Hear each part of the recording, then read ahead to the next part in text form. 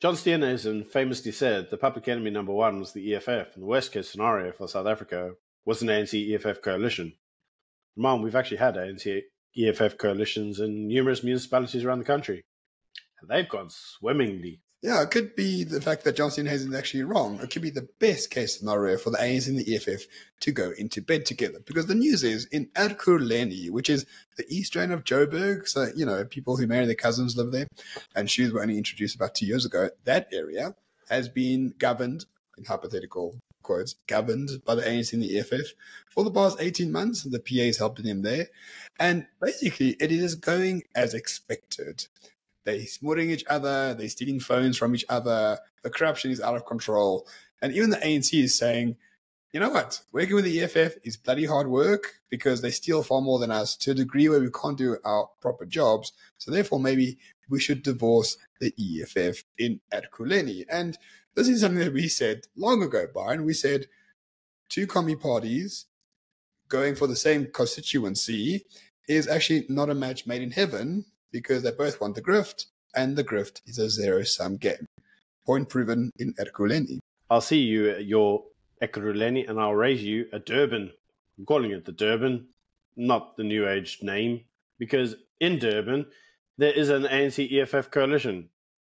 And in Durban, the EFF or the MMC for finance.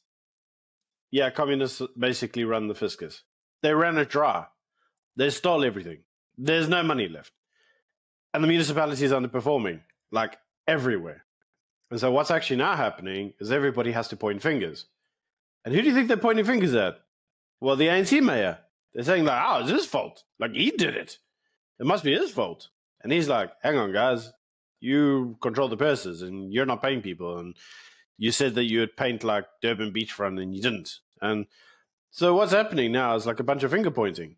So much so, the guys are literally murdering each other. They go to parliament or they go to their local council meetings and they murder each other. And they basically say, it's your fault. Like, it's ungovernable in that area because the two of them can't get along. And the best part about it, Ramon, is like they're both accusing each other of stealing the most. Yeah, this is exactly what politics look like with these two clowns in charge. Very much so. Same as happening in Ekurhuleni. The MMC for Finance is an EFF guy. He still hasn't given the audited report to the Auditor General because he's shredding all the evidence and, he paid his girlfriends R1 million each. There's 4 of them, by the way. He killed a person in a car crash because his convoy, why does the MMC have a convoy, killed a black person, by the way. Notably, the EFF has killed more black people than Morningstar ever has.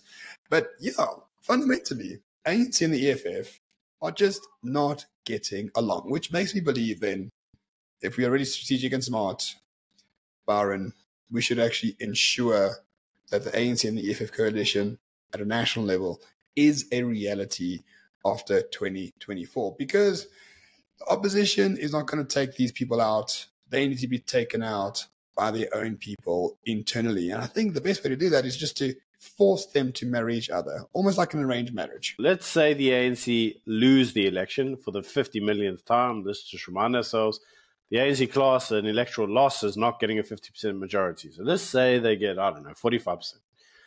And then let's just say that they go into a coalition agreement with the EFF, for argument's sake. The likelihood is that Cyril will resign because he'll be like, I couldn't win the election.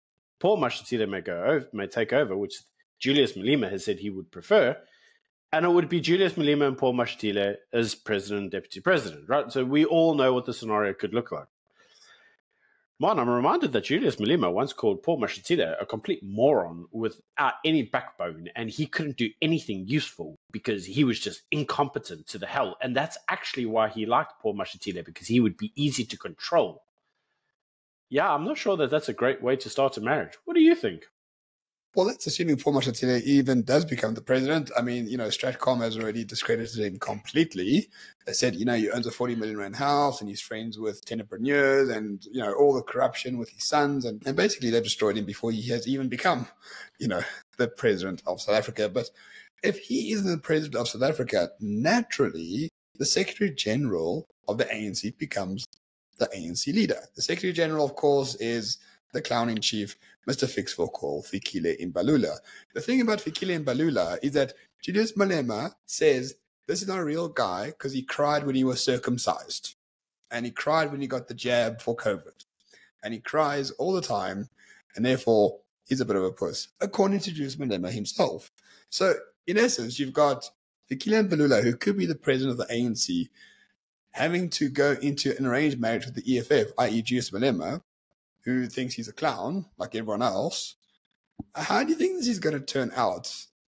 As we say, the morning shot razor is the fact that the most retarded outcome is most likeliest. So therefore, no doubt, this is the best case scenario for South Africa. ANC, EFF, all the way. Yeah, and I think that it would probably give South Africa just the right amount of suffering to maybe never vote for these clowns ever again, because nothing's ever going to get done. Nothing's ever going to get completed underneath their rule. Finances will go completely disarray. Investment will go to shit.